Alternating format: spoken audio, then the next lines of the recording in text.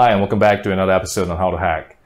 And today we'll be discussing about how we could actually get the geolocation device information of an Android device by using social engineering attack as well as technical attack. And of course, in today's case, we'll be using a wonderful tool that can actually help us fake the Google Drive access and the file sharing. And once the user gets social engineered, they would actually click on allow access. And once they click on allow access, immediately we'll be able to gain a lot of critical information, including the geolocation of the Android device. So without further ado, let us get started on today's tutorial. So on the left side of the screen, I actually have Kali Linux running, and on the right side of the screen, I have a Android mirroring into the desktop. So this is a live Android device. So the past couple of tutorials, I was using a virtual Android device, and there was a lot of questions about the IP address being one that is provided by the internet service provider. So in this case, we are using mobile data. So over here, you can actually see that we have the mobile data being selected instead of the Wi-Fi. Because if you're using Wi-Fi, then of course the internet service provider IP address will be the one in use. So the first thing you can do is open up terminal, and of course we can zoom in a little on Kali Linux, and we can enter ifconfig to see the internal IP address. And of course in this case the internal IP address is 192.168.1.14. And of course once you have the internal IP address, we can actually go into the home page where I have downloaded Seeker. So I can go into cd Seeker, and we can enter ls-l. So over here, we can actually see all the information regarding Seeker. So of course, there was a couple of things that we wanted to try. So if you put /seeker, for example, .py running on Python, go ahead and hit enter on that. And of course, it's checking for updates, checking on the server status. And of course, in this case, the server status is down. So in order for us to get this working, we have to select the manual option. So by entering /seeker.python and followed by -t, and followed by manual, followed by -k, followed by test KML, and you can hit enter on that immediately. And once you have hit that enter, it will check for updates.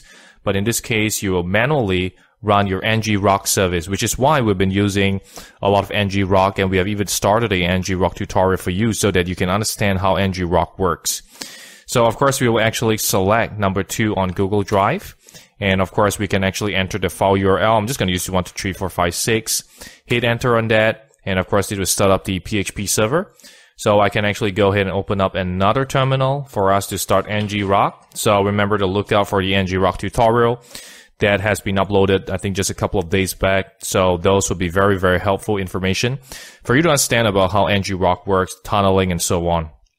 So moving forward, all we got to do is go into the home page where we have ngrok, enter /ngrok, followed by the port or the protocol of HTTP, followed by port 8080. Hit enter on that, and we'll get the information regarding the domain name. So of course here we have the domain name, and of course we can go into our router's gateway. So make sure you go on the firewall configuration, on the port forwarding, and make sure you got the port 8080. All the way back into your local IP address of 192.168.1.14. And once you're done with that, going back to Kali Linux, we can actually open up Firefox, for example, and we can key in the IP address of the forwarding. So we can enter http://908.8fb0.ngrok.io, hit enter on that, and we will be furnished with the site. And of course, in this case, we will actually see the site of Google Drive, and you can click request access. And of course, because it is a social engineering technique, you can click share. And of course, you can click allow or deny, and whichever it is the case. So of course, this would actually allow the site to capture your geolocation. So again, a lot of social engineering to be coupled together with the geolocation to identify information about the target address.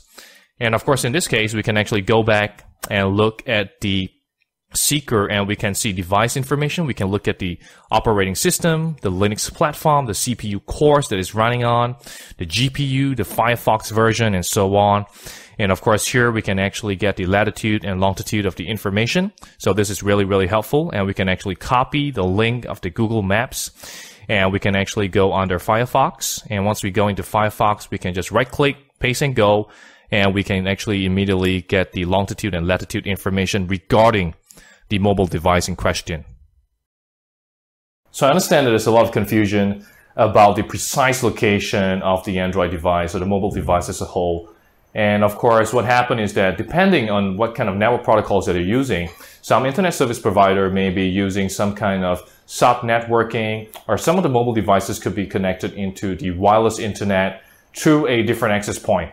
And all this could pinpoint to a very separate geolocation of the exact position of the mobile devices, which is why some of your results could be very different. So these are some things to take note of, especially if you want to be able to get precise information regarding the mobile device.